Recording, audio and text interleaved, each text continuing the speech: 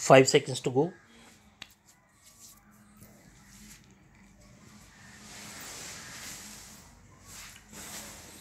Start. Madam Deputy Chairman, I rise to participate in this discussion. Note with a view to ventilate particular grievances or to secure concessions and relief in the taxation measures. I am one of those who believe that there is no justification for additional taxation unless the conditions laid down by the Taxation Inquiry Commission are complied with. It was a commission presided over by no less a person than Dr. John Mathai, one of our illustrious finance ministers, and it laid down that there was no justification for any additional taxation unless we complied with two or three conditions. One condition was that whatever tax was realized was being properly spent, that there was no wastage or superfluous expenditure being incurred. The Commission had pointed out that out of every rupee that was being raised by government, 60 paise were being spent on administration and about 20 paise were being spent on social services, including education, etc., and the balance for other things.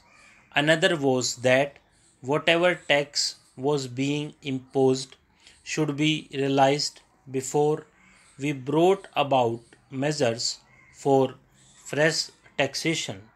They also had suggested that there was sufficient room for economy in all the ministries and departments, and effective steps should be taken forthwith to enforce the maximum possible economy in government expenditure.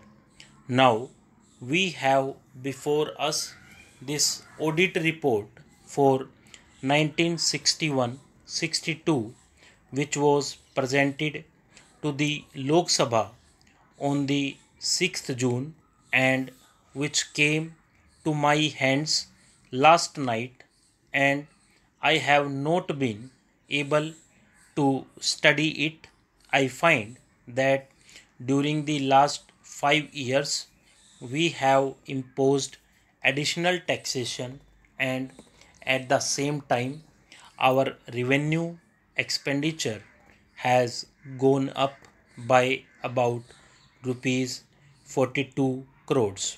So, on the one hand, we say that we are raising this money, these taxes, for the implementation of the plan, and for that reason, every chief minister and ministers go about saying that we want money for the implementation of the plan. But what are the facts?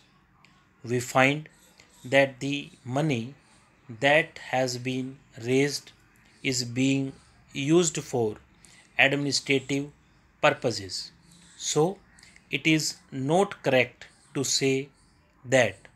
On the other hand, it is not proper because you must know that no plan, however well balanced and well thought out it may be, can be implemented in a democratic setup unless you can enthuse the people.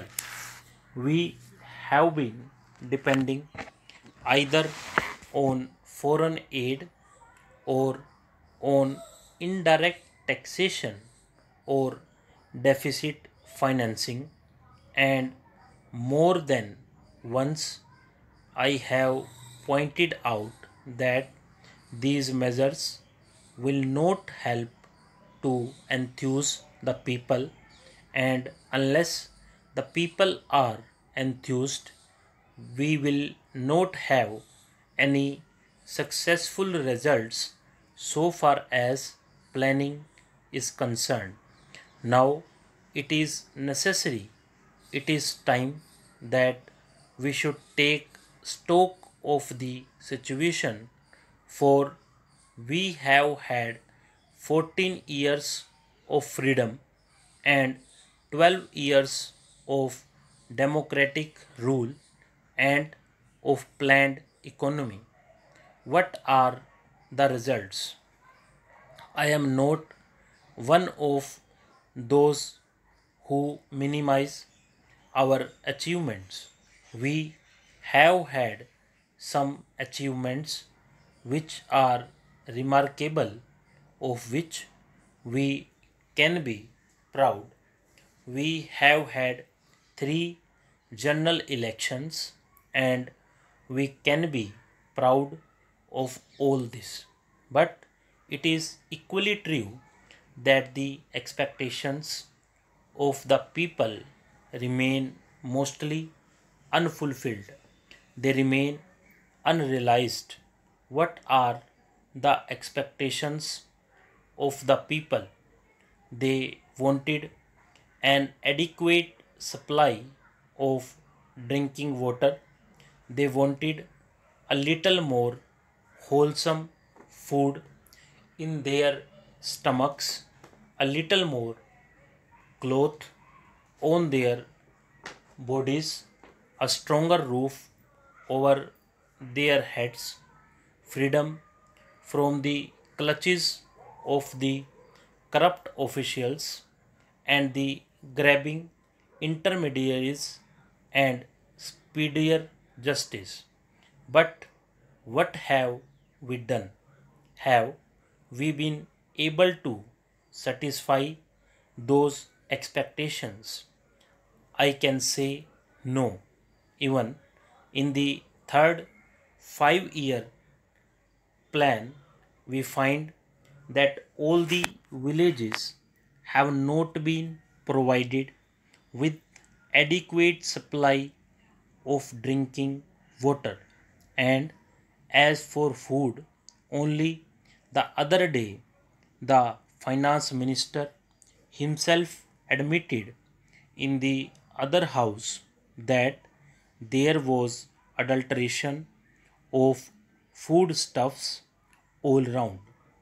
Know only that a former health minister admitted in this house that it was difficult to get any article of food unadulterated.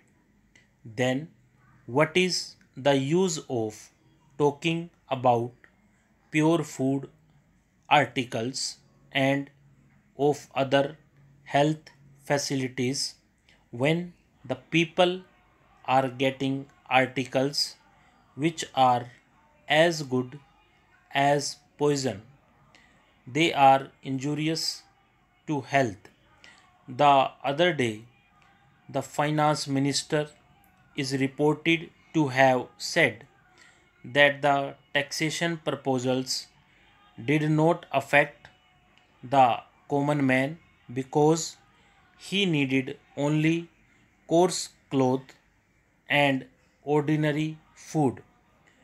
During the last 5 years, we have raised rupees 424 crores more, including the taxation measures. This year, the increase in revenue will be about 75%. Since 1956, we have raised additional taxation to the tune of 75%, and during the 5 years preceding this year, the revenue expenditure has gone up by 85%. I would like to know how much of this amount has gone towards developmental expenditure and towards social services. Stop.